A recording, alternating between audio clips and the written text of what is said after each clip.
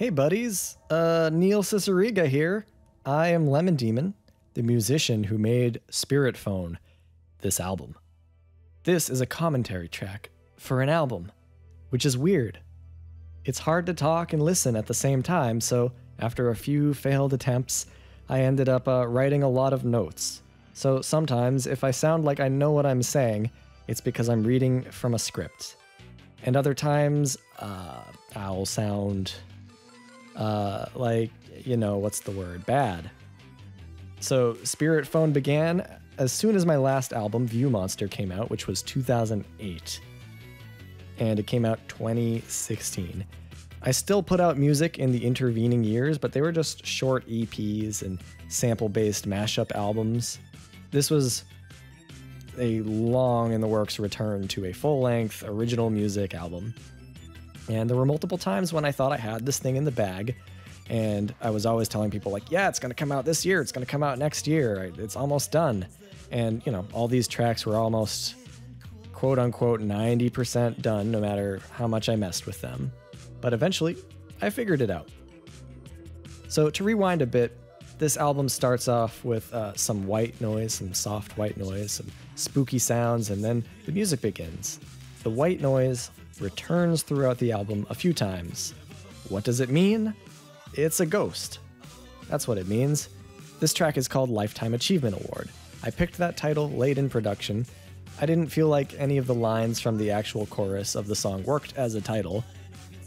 Some early versions, I think, were named Experiments in the Revival, which is a reference to Experiments in the Revival of Organisms, a 1940s Soviet medical film where they supposedly kept a severed dog's head alive with science.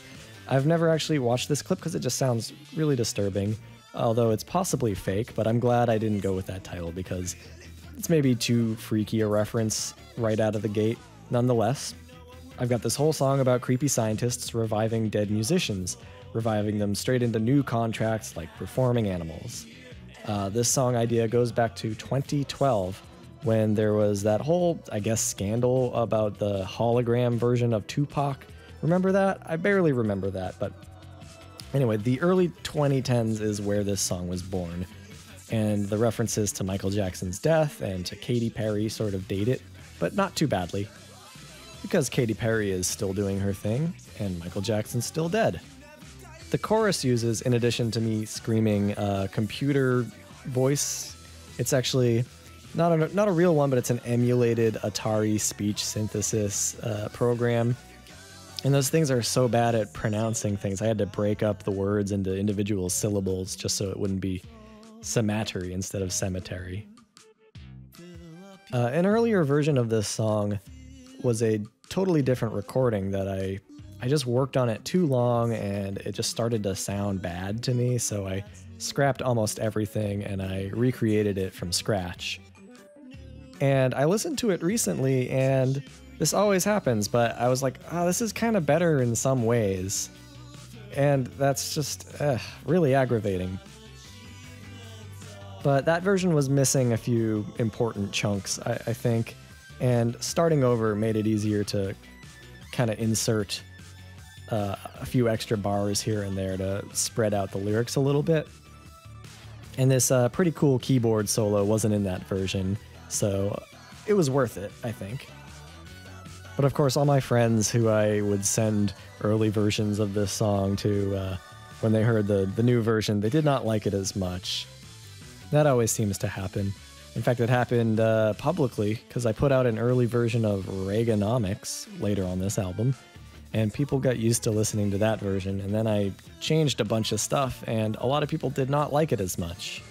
Now, one solution to this is for me not to take 8 years to make an album, and don't feel guilty about not putting out enough content and end up releasing songs early in an unfinished state so people can just know that I'm not dead and I'm actually working on music. But now I'm not even talking about this song, so let me stop myself right there. Actually, the only note that I missed is earlier when I said, you're unnatural, babe, which is a pun on you're a natural, you're unnatural. Originally, that was just you're unstoppable, babe. So I got a bad pun in there. That's one thing I improved over the original. Cool.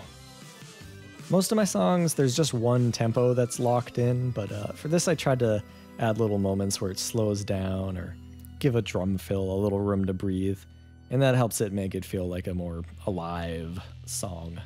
So this part it's my voice going through a really deep synthesizer vocoder effect, and I am paraphrasing the disclaimer that shows up at the beginning of the video for Thriller, where Michael Jackson, I guess, had a crisis of conscience and just had to make sure that everyone knows that he's not a practitioner of magic or whatever. So I just took that phrase because it's pretty well worded, and I kind of turned it into a Pledge of Allegiance type call and response thing with some robots. And for some reason, with the robot voice, the word record just sounded not robotic. I had to say record.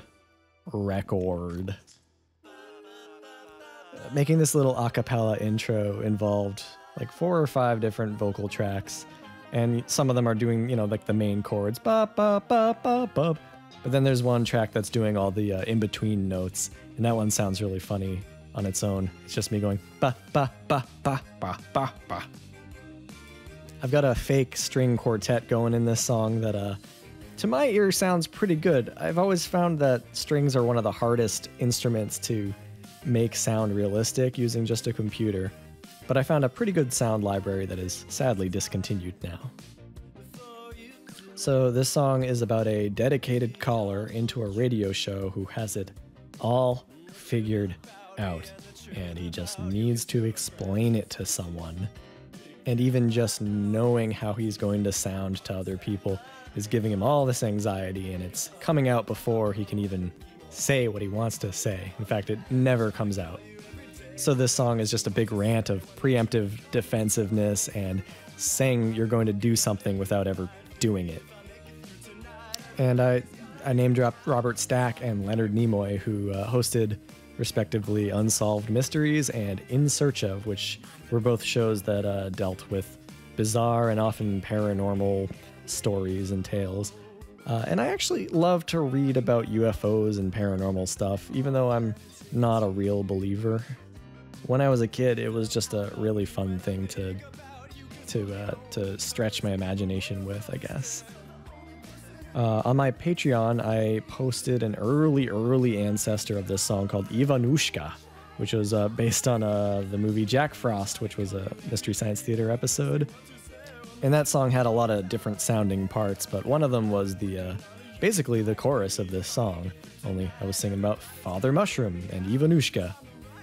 And that happens all the time in my process. I will find melodies in songs, unfinished songs from years and years ago, and since they're mine and I've never done anything with them, I'm free to basically plagiarize myself. And a lot of the time, these melodies will just kind of stay in my head for years, and that's how they'll end up getting reused. And I'll be going through old files, and then I'll realize, oh, I actually did record this melody a long time ago, and I totally forgot.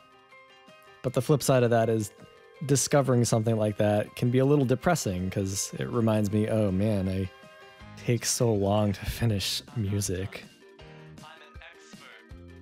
Writing this little rap here was great because I got to use a lot of little just like phrases and stems that I had written in a big text file that I always wanted to use, like the word ufology or name dropping ancient aliens. I actually just paused and checked my old lyrics.txt file, and yeah, I totally wrote species of big cat, I am Robert Stack, ufology, demonology, all like in this little paragraph. So I guess that's where this song came from. And the Super Sargasso Sea that I mentioned was a sort of thought experiment by Charles Fort, who was a very interesting early catalogist of the paranormal or seemingly impossible stories. Look him up. The song always makes me think of once when I was a kid, me and my dad were just messing around with a touch-tone telephone and trying to play music on it. And I think we were trying to play Shave and a Haircut, and we must have played the first 3 notes and then hung up. And those first 3 notes happened to be 911 because a cop showed up at our door a little while later saying like, hey, we got a call, and someone just hung up. So I imagine my dad probably tried to explain what happened, and the cop must have been just like, okay, please don't do that. As this album was starting to come together and I was starting to get excited and see it as not just a collection of songs, but it's an experience, man, I started extending the outros for songs and making these kind of swirling synthesizer soundscapes. And I had to shorten this one because it was just too much. But I've always really liked the effect of a song kind of decompressing and getting you ready for the next track and not knowing exactly where the cutoff point is. So this is Cabinet Man, an upbeat song about a supernatural serial killer. This is supposed to be the kind of ludicrous story that would show up in an old horror anthology like Creepshow, with lots of creative gore and vivid lights. I don't really remember what inspired me to write this kind of story. There is the urban legend of Polybius, a weird 80s arcade game that made people sick and lose their minds and die, but the body horror element where a guy somehow medically transplants, all his systems into a video game cabinet. Not sure what I was doing when I came up with that one. There is real guitar in this, but the underlying rhythm guitar is fake because I tried playing it myself and I got really bad hand cramps trying to keep up that rhythm. There's also backup vocals that are filtered through a plugin called BitSpeak, which makes vocals sound like a speak and spell. I also used it on Melt Everyone from Mouth Sounds on Rob Thomas's voice from the song Smooth. I've also got a lot of really fast hi-hat hits here, which I definitely did not play IRL. A lot of these songs use little synth instruments that have a random element to them. They'll play, a note an octave up or an octave down in a total random fashion.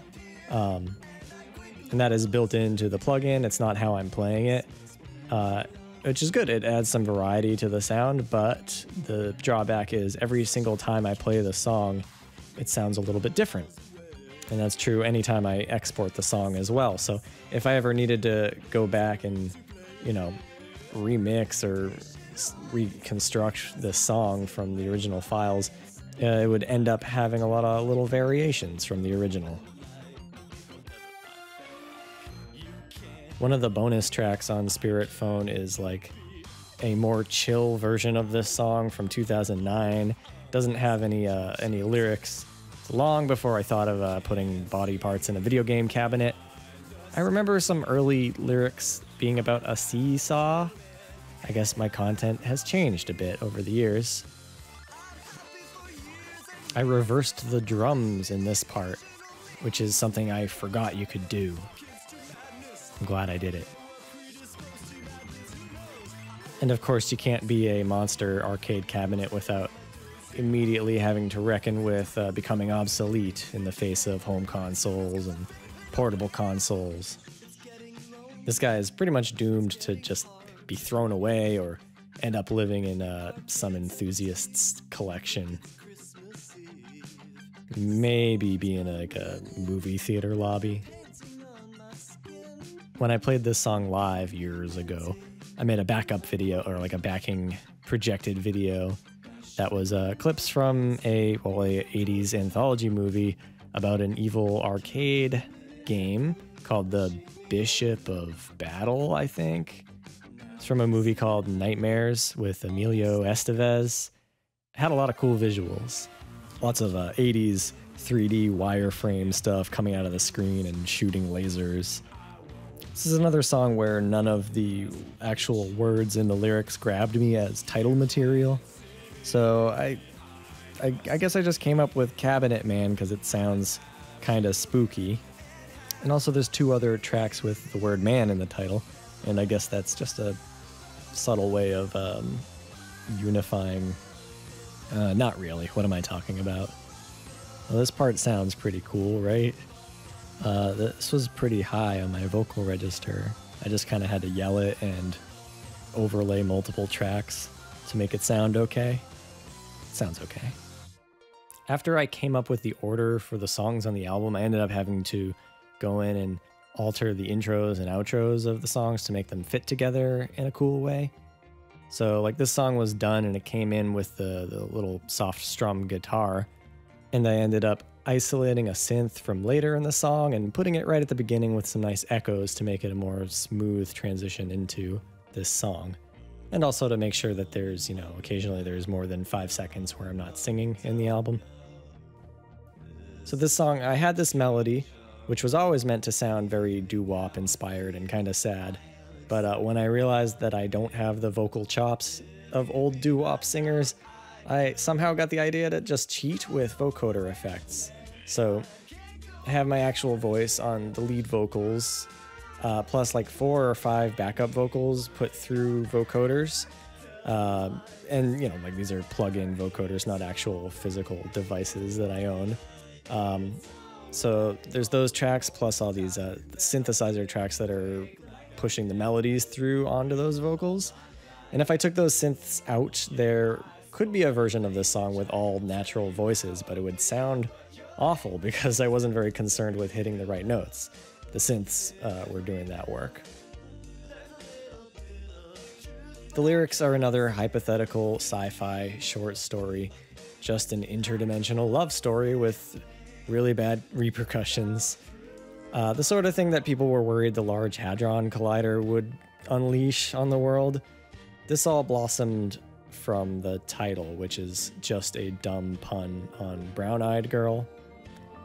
Just like the weirdness of eye color in love songs. Because eyes are these amazing windows to the soul that we fall in love with and we put them on a pedestal, but they're really just another body part at the end of the day. I don't know. I like eyes and all, but they're just the window to the eyes. Earlier on, I had more realistic sounding drums on this version of the song, but for some reason they just weren't sounding right, and I don't know why I decided to add kind of these early 90s sampled like New Jack Swing big drums, but I think it worked.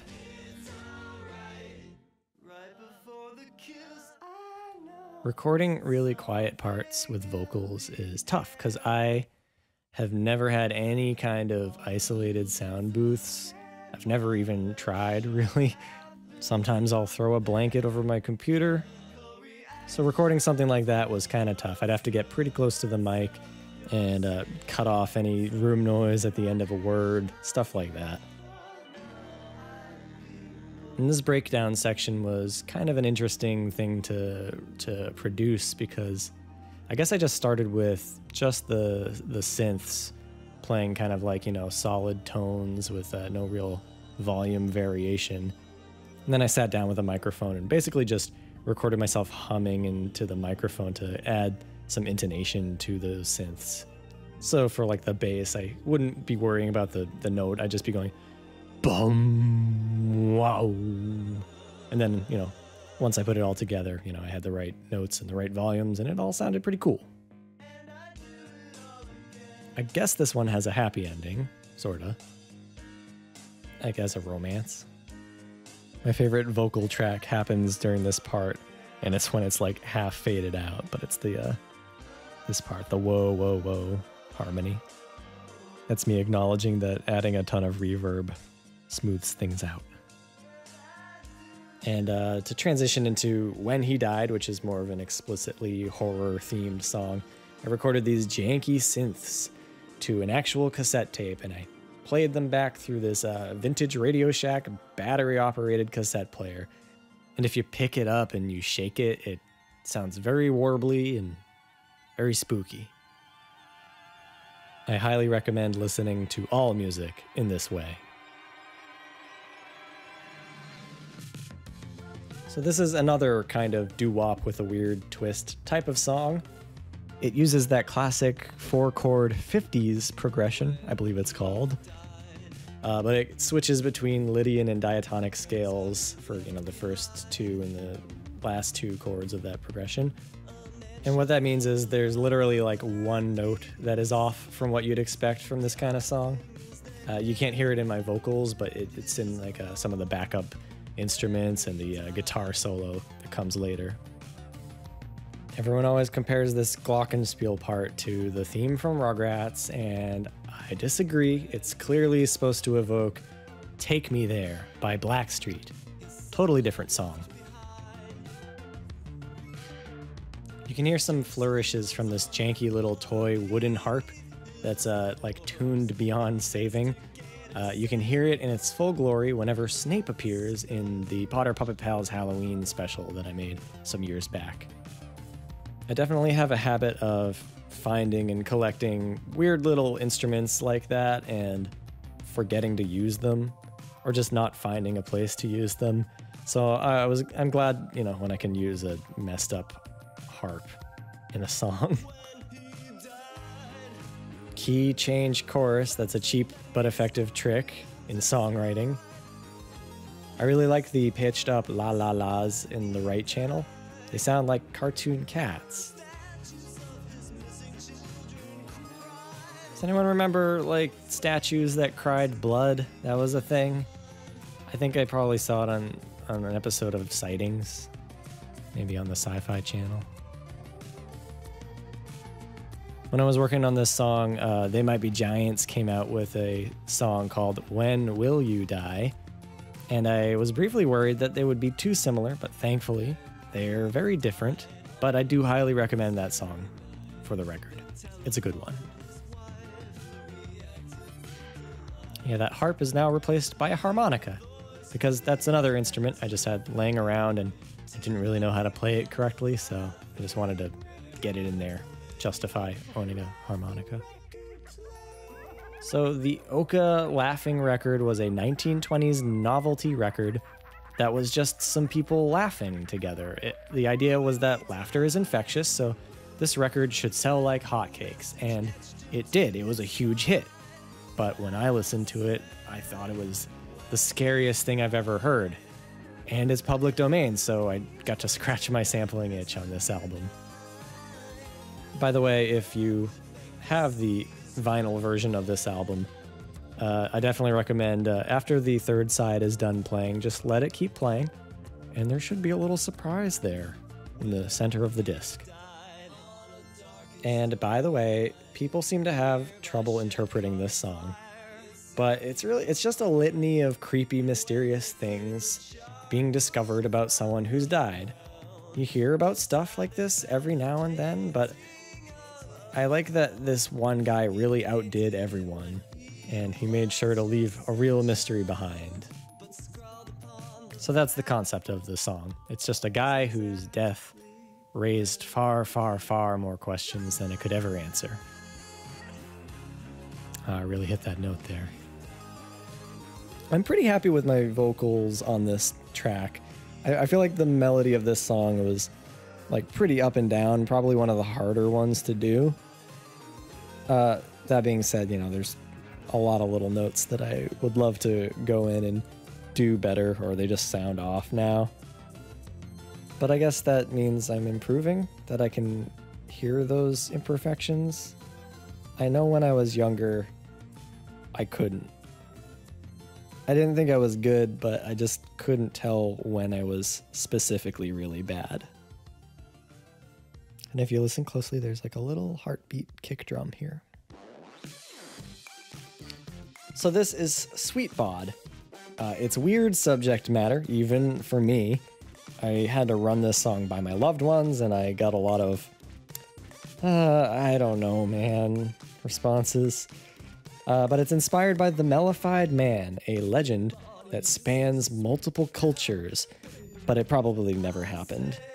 Wherein an old guy would willingly eat nothing but honey until he died, so that he could be buried in a coffin full of yet more honey, and after 100 years, he would just kind of turn into a confection with incredible healing properties. It's sort of like being an organ donor. It's a nice thought anyway. But my idea was, how do you pitch that to someone? Like, hey, so I have this theory. Do you like honey? Somehow this lyrical concept that I had got paired with a jam that I was working on, and something about setting it to music just made it take on an unintentionally perverse tone. So instead of scrapping the song, I thought, well, what if the singer just tries to clarify that it's not a sex thing? But, like, good God, that only makes it worse. I guess that's probably why it's only a legend and it never actually really happened, was it just skeeved people out too much. But in the end, I liked having a funk song that required too much explanation and defensiveness. Because I think singing about someone else's body is weird and commodifying, as it is. So it was a natural fit, I thought. One of the bonus tracks is a demo for this song, and it's just an earlier version with the same lyrics but a harder synth sound. And it was just too fast and hard to listen to. I like the big synth breakdown in the middle of it, but that just didn't translate to the new funk direction, so it's pretty different. And to go back even further, before it had any music, the lyrics were originally... They tied into the Boston molasses flood of 1919, which actually killed a bunch of people. And the premise would have been about how on the 100-year anniversary of that, these jars of sweet liquid cure-all would start turning up, being sold on the streets of Boston. But, you know, real people died in that tragedy, and I felt like the one weird legend was enough for a song. And the guitar solo here is the only guest spot on the album, and it's Dave Kitzberg, a really gifted player he's done live shows with me, and I've got that same BitSpeak plugin running on the guitar and a few of the other synths in this song.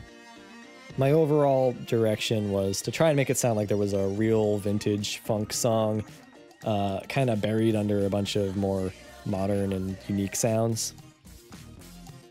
And some of the backup vocals are pitched up a bit to sound like I have both male and female singers. But nope, it's just me. And yes, I finally got to use the word panacea in a song. And those high-pitched cowbells, which I've always loved. I love that kind of shit, like those little tiny tom drums. That stuff's good.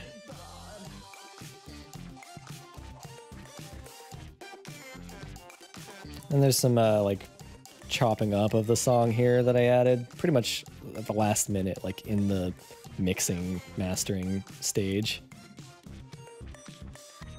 Sweet bod. So this is Eighth Wonder. This is the oldest track on the album. It was originally released in 2009, but it's held up pretty well and it fits the Spirit Phone theme, and it never got an official release. So into the album it went. And I didn't really change much about it. I added like a little bit of flanger to this intro and, you know, tweaked the EQ and mixing and all that stuff, but pretty much the same track I released back in 2009. There was actually this extended like fiddle solo outro that I chopped off, at least for the music video, which is how most people heard it, so that part's kind of discontinued, I guess. But most of the lyrics come from quotes from this old ghost story, or poltergeist maybe, or just a talking animal. It was reported by a young girl and her family on the Isle of Man in, I think, the 1930s. So look up Jeff the Mongoose, G-E-F.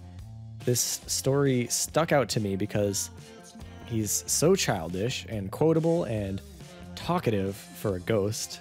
He's cracking jokes and he's insulting people and making outlandish claims, but he's totally hidden and nobody can really see him.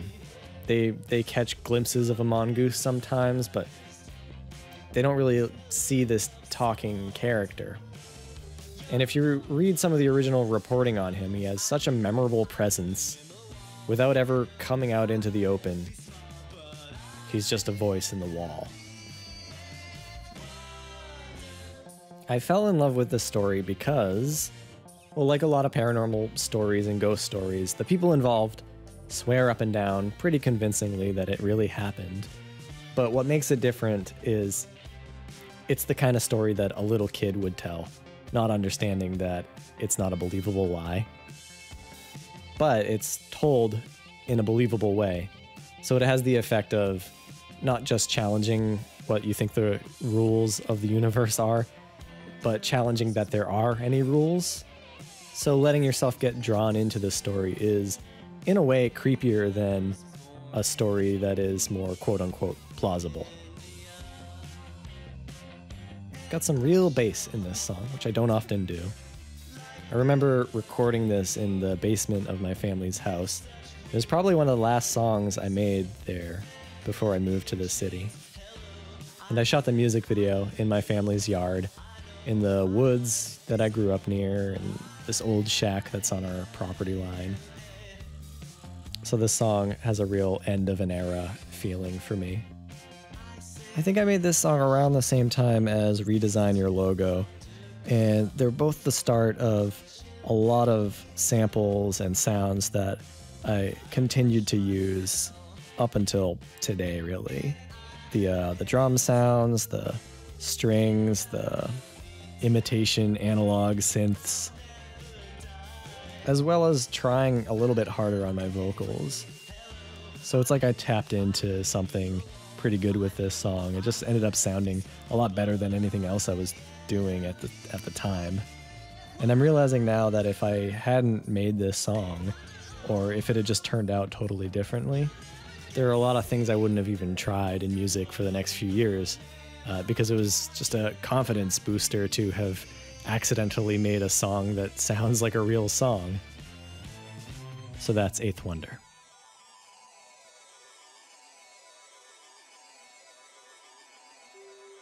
This ending was a new composition for the album. It took a lot of effort not to make it its own track. I went overboard with splitting my last album, View Monster, into like 32 different tracks, including all the transitions, so I really had to keep myself in check this time. No superfluous concept tracks or anything.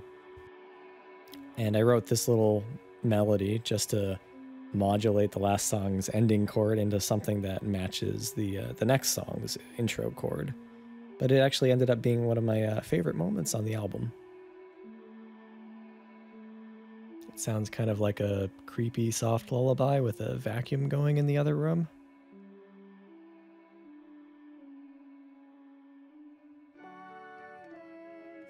This intro part is me playing the organ patch on an old Casio keyboard that I found at a thrift store and singing along.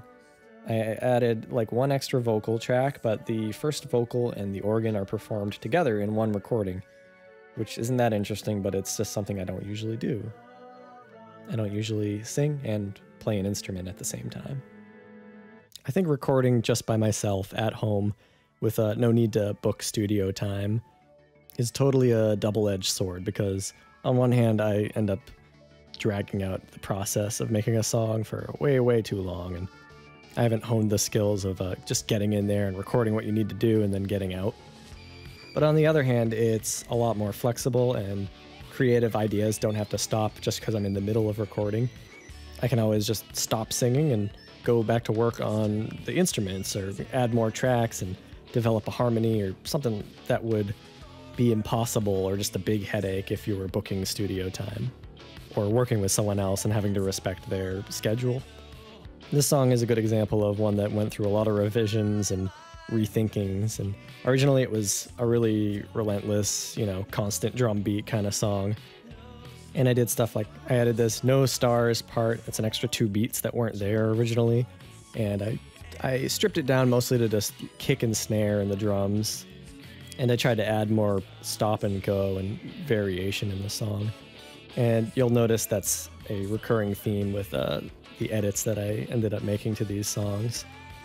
And even still, one of the main criticisms I get for this album is that it just has too much energy that lasts for way too long. Which, okay, just, don't listen to it all at once, I guess. And man, I can't believe I did these falsetto notes here. It sounds okay though. So this song is from the point of view of a caveman who's meeting an alien, and he just knows that it's wrong and he can't deal with it. And I guess the alien is stranded or in need of help in some way, and the caveman just refuses to help because he gets a primal reaction from meeting someone not of the earth. Of course, in reality, cave people were probably freaked out all the time by totally natural things, too.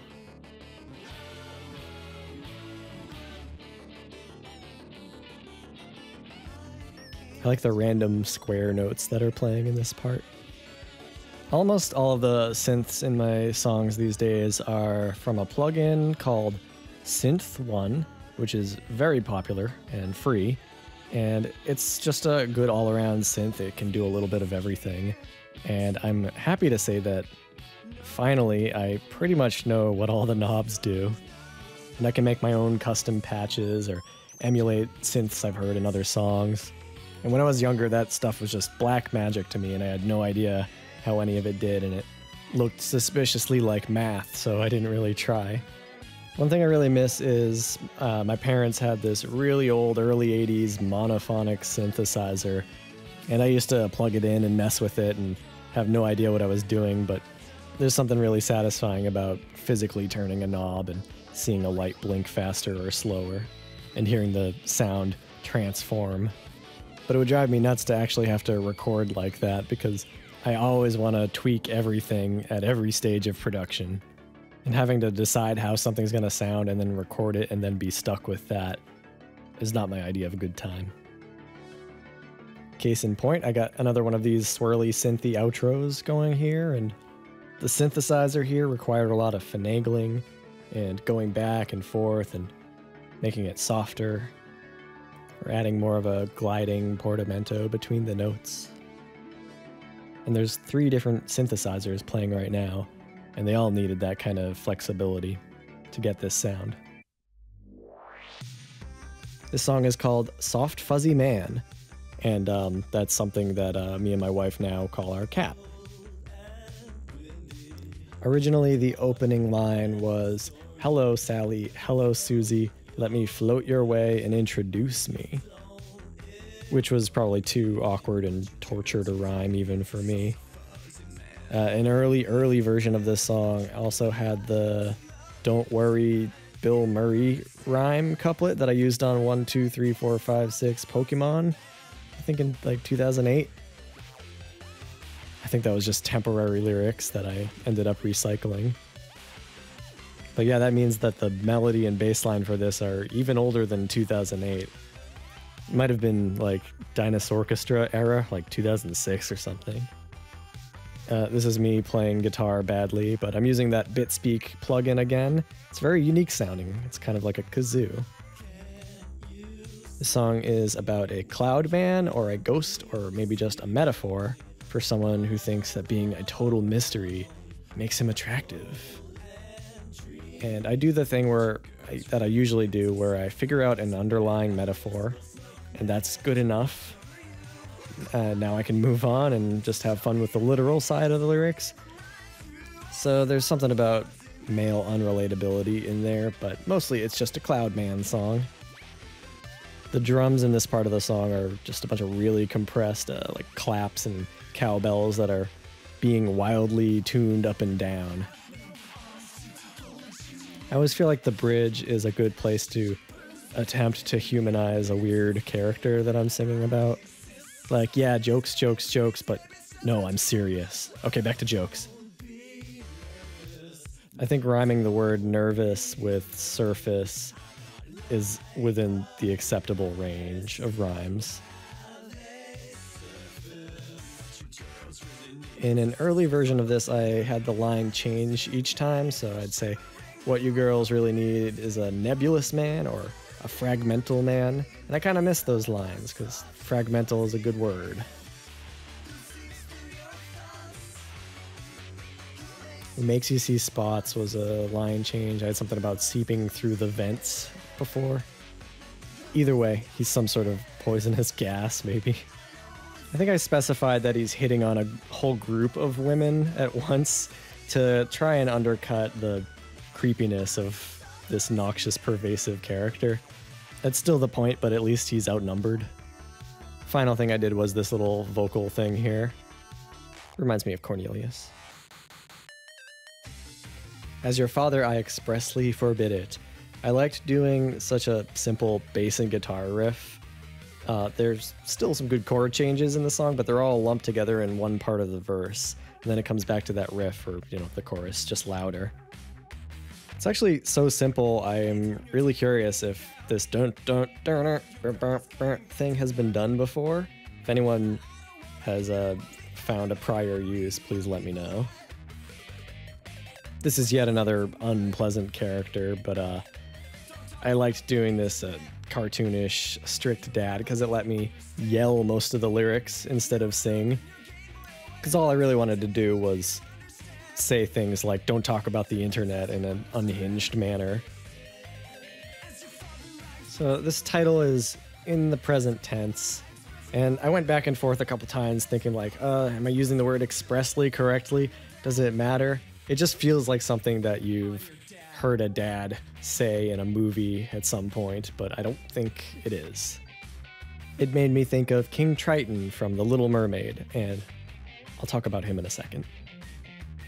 I just want to say that I really like my dad, and we get along very well, and he was never ever like the dad in this song. This nightmare dad is just a character, and I also, I think, would try very hard not to be this dad.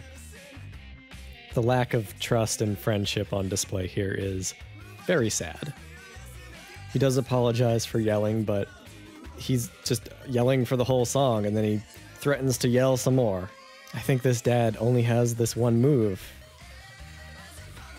Or maybe he doesn't even really yell at his kid, and this song is just like an internal monologue, and he has to lock himself in his bedroom and just scream it out with his guitar. It's a better idea. So this breakdown was originally going to be me quoting King Triton's various scoldings of Ariel, and I guess it was too weird, so I turned those lines into a bass solo, so they're still there in a way. He's a human.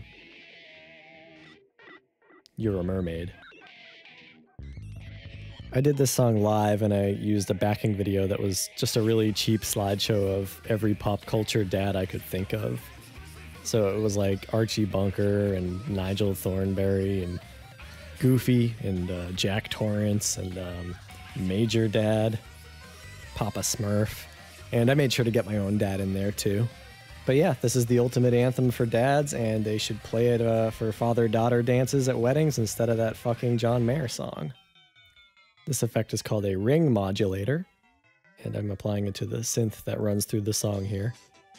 There's this sort of gritty sine wave playing randomized notes throughout the song, and whenever the guitar is strummed, it fades out for a second. That's called sidechain compression, folks. This is Iron My Life, by the way. It's a rare song that had lyrics that were written before the music. And, I mean, that's not rare, but for me it is. And it was always supposed to come right after As Your Father. I think the song was born in the lyrics text file for that song. And it was always going to be a more intimate take on the same overkill dad. It's all the mantras he repeats to himself to remind himself why he's such an asshole. He doesn't know how not to be afraid, so he channels it into unpleasant behavior and decides it's a virtue. So there's a sympathetic guy here, but he's buried under some really difficult layers. These songs are not inspired by anyone that I really know. They're just imagining someone who's ruled by emotions that everyone gets to some degree, but which seem to be amplified sometimes by parenthood. And then you just got your classic death stuff here. And it's funny because characters in songs should not be worried about death. I should. You should. But fictional characters need to lighten up a little bit. Cool thing about this song is there's only like 2 words that rhyme with life, and everyone knows that, so they're willing to cut me some slack if I want to rhyme it with something like survive. This flute solo is actually like a grade school recorder, and I recorded it in little bits and I spliced them all together. So if you had a mental image of me like totally jamming away on a flute, yeah, that's a false image, sorry. What you want to imagine is me sitting in a chair with a wooden recorder, hitting R on my keyboard, playing 2 notes, hitting spacebar, rewinding a couple seconds, listening to it, hitting Control Z because it didn't sound good, recording it again, then moving on to the next 2 notes. What I do is very glamorous, extremely rock and roll. Despite this being the most serious track on the album, I guess, it's still, musically, it's like a total grab bag.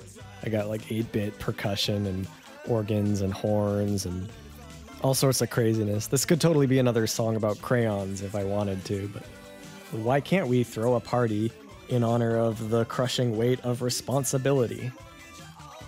Making this music involves a lot of sitting on my butt, not interacting with other people, and I overcompensate for that, and I'm okay with this, by making every song danceable on some level. This song is called Reaganomics. This is Ronald Reagan speaking. I took one of his famous quotes and I edited it to be more nonsensical, although it was pretty nonsensical to start with. This is a trick that I really should do more often, where it's you have a different part at the beginning that comes back later as the bridge. I always feel a sense of intent when that happens. So this song is mostly in 6/4 time, which is not the weirdest time signature, but for some reason it's not very common. The vast majority of pop music is in 4/4, and whenever someone wants to be different or difficult, they usually pick a weird, odd numbered time signature. The problem with doing that is the inevitable, "This sounds like Rush" comments. But 6/4 feels natural to me. It's 4 beats, then 2 beats, and repeat. And speaking of being difficult, this song has backup vocals that are singing different lines over the main vocals. So if you want to sing along, you really have to pick one or the other. And then the chorus is back to 4/4 time. This was definitely one of those songs where I was thinking of an interesting sounding word, Reaganomics, and I checked to see if any other songs had been written with that as the title, and I saw that it was up for grabs, and I just went for it. There is a band by that name who do 80s covers, but I figured that was different enough. But actually, I was wrong. There was another song, at least one other song called Reaganomics, and it's from the year 1985 by DRI, a thrash metal band, and it's 42 seconds long. I just listened to it. The lyrics are just, "Reaganomics killing me, Reaganomics killing you." I have to hand it to those boys. Their song is more to the point than mine. I consider Reagan a pretty bad president, though I wasn't conscious then. This was written before Trump, and I was fascinated that an actor became president and that he was canonized, and everyone just takes it for granted now. Of course, he did serve as a governor, and it doesn't seem as crazy now, but I was looking at all these old pictures of Reagan dressed all slickly in his suits, and I felt that amping up the superficial charm to sell people on something that doesn't really make sense works all too well in a pop song. You just have to say baby a lot and make endless promises because the song ends in 3 minutes. And it was astounding to me to realize how stepping into the role of a snake oil salesman bent on deceiving the listener, how easy that made it to write a passable pop song.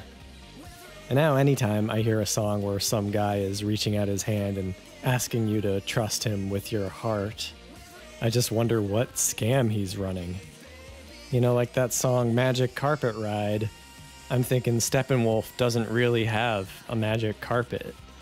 And you know, Kokomo is not a real place, so what are the Beach Boys trying to pull? Is it a tax thing? You can hear a bit of that white noise here. I don't know what it is. Maybe it's still a ghost. So there's a lot of 80s influence on this album, but I put this and Reaganomics together because they share a certain power suit megalomania quality. And I liked that I managed to make this sound like music from a deteriorating corporate training tape. It's like kind of optimistic, but in a cold survival of the fittest kind of way. This melody and chord progression were something that I used to just play on the piano all the time. There are tunes that develop from just humming a melody or placing notes manually with the mouse cursor. And there are songs that I play on the piano that won't get recorded at all for years. They just kind of live within that piano realm. I really hit the top of my vocal range in this song, but I had no choice, because sometimes music just sounds right, and transposing it down or up to accommodate my vocal range messes with it. Suddenly I've got notes that just are too low and they don't sound good. And I've already got the melody planned out, and I'm not going to change the notes just because I can barely hit them. So I just kind of forge ahead, and if I can't hit the note, then try again tomorrow. And very gradually over the years, I have actually been able to extend my upper range a little bit. It doesn't always sound great, but I can do it. This song makes me think of if Bruce Wayne's parents never died and he didn't care about crime, but he still had all that dark energy in him. He would just spend all night staring out the window, envisioning skyscrapers he could be building. I'm glad I put some special synths from my childhood here. You can hear some MS-DOS style ad-lib instruments mixed in. This would be a good song to put on while you're playing Sim Tower, I think. Or if you're playing Sim Ant, you can play the next track. A lot of my songs are inspired by Wikipedia articles. I'll just go down a Wikipedia hole and find something that makes me want to write a song about it. And this one was a page called List of Visionary Tall Buildings and Structures. And it's just a list arranged by height of hypothetical or planned or designed but possibly unbuildable mega structures. A lot of them are like these insanely huge pyramids that like 1 million people could live in, and they're all way, way, way taller than the actual tallest building that exists. So those always make me think about how incredible or incredibly dangerous it would be if one of them actually existed. And the phrase man-made object is a qualifier that I sometimes have to put in when I'm wondering what's the oldest thing, what's the biggest thing, when really the question I'm asking is what's the biggest thing that we have done as a species? And for something to hold that kind of record, someone needs to have envisioned it that way. This is just my voice and the bell digitally stretched out. And actually, I just realized that I used a really similar sounding bell at the end of the last track as the intro of this one. That was unintentional.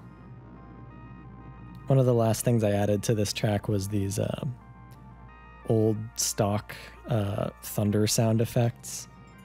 I guess they punctuate the secondary metaphor of this song of weather and hurricanes, but mostly I liked how they sounded. The chord progression for this song actually comes from like an instrumental track that I made years ago that also had the chords for No-Eyed Girl kind of as part of the same song, and they ended up getting split into 2 different tracks years later. And I think I posted that a while ago on Twitter, if you're trying to find it. I think the high tinkly piano here is probably inspired by the original Sesame Street theme. I always liked how that sounded. You can't play the top of the piano and take yourself too seriously. That's the baby part of the piano. So ant mills, or ant death spirals, are this phenomenon where ants get into a feedback loop with each other's pheromones, and they start walking around in a circle or a spiral, endlessly until they all die of exhaustion. I knew this would be a potent metaphor, and all I had to do was like carefully write around it without giving up that I don't know what I'm doing. I can tell you some things about bugs, and if you like the music and have an imagination, hopefully it will become a meaningful song on delivery. Or if you're like me, you just listen to songs without consciously parsing the lyrics, sort of in one ear and out the other, and the vocals are just another instrument. That's how I listen to music. I go years without realizing what a song is actually about. And I'd have a much easier time writing songs if everyone were like that. But some of you are those maniacs who instantly focus in on understanding the lyrics, and you know right away if it's a good song or just a good sounding song. And I live in fear of you people. Please just let me sing about bugs that don't matter. That's all I want to do. I mean, it's very satisfying to successfully make a song that feels a little more substantial through the use of words and, emotionally evocative singing. It just takes way longer to do that. Anyway, this is the last track on Spirit Phone, the proper album. There's a bunch of bonus tracks that I don't have a ton to talk about them, so I'm just gonna summarize them real quickly. Starting now.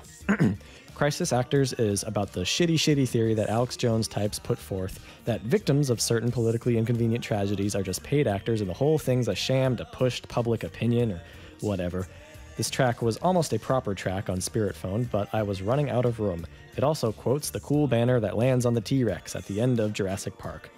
Redesign Your Logo is an older song full of meaningless 6-syllable phrases evoking bunk marketing jargon. There was a PDF file floating around describing the total moon logic that was justifying Pepsi's logo redesign. It may have been a hoax document, but either way, some firm got paid a ton of money for that awful logo. You know the one. Pizza Heroes. My sister Emmy was kicking around this idea for a cartoon about pizza delivery team who could travel extremely fast to anywhere in the world, so I wrote this for that hypothetical cartoon. You're at the Party is a track that I never quite finished to my liking. It's about a sick person who's trying to sleep while a noisy party happens next door, and it gradually overtakes him and invades his nightmares. Or are they nightmares? I don't know, it's ambiguous. Angry People is this intense techno song about how, I guess, hate sex leads to evil babies, and everyone's angry and trying to lead normal lives without ever not being angry, and then they turn into wolves and tigers and stuff. GeoCities and Angel Fire are two instrumental songs. They're just fun. GeoCities has an edited sample at the end of The Voter, an early speech synthesis machine that kind of worked like a reverse stenography keyboard. Gravitron is a demo I wrote as an ultimately unused theme song for the show Gravity Falls, back when its creator Alex Hirsch was preparing his pitch. I wasn't sure what the vibe of the show was going to be exactly, so I wrote a couple themes covering the spectrum. This is the one that I wrote inspired by the creepy, weird, vintage inspiration material that he had collected. The other theme I wrote had lyrics, and it's not a bonus track on this album, but Moon's Request is a remix of one line that I sung from that song. And I remember making this remix to try and break my writer's block while coming up with themes for this show.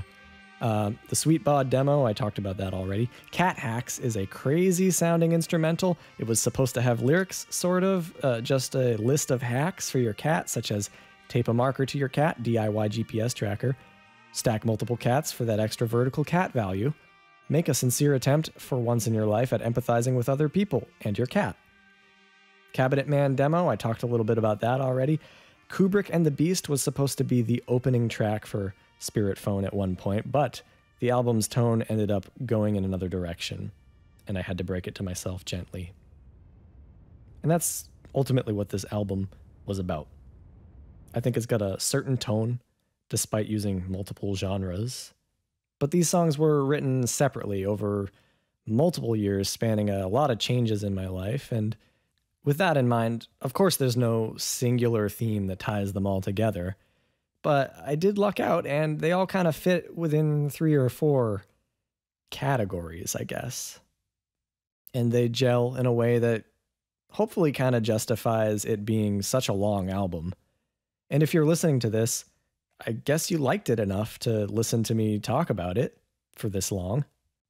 And I'm extremely lucky and grateful that there are people like you who listened to this album and actually felt something. Even after putting out music for 2/3 of my life, that's still a really magical feeling. So thank you, thank you, thank you.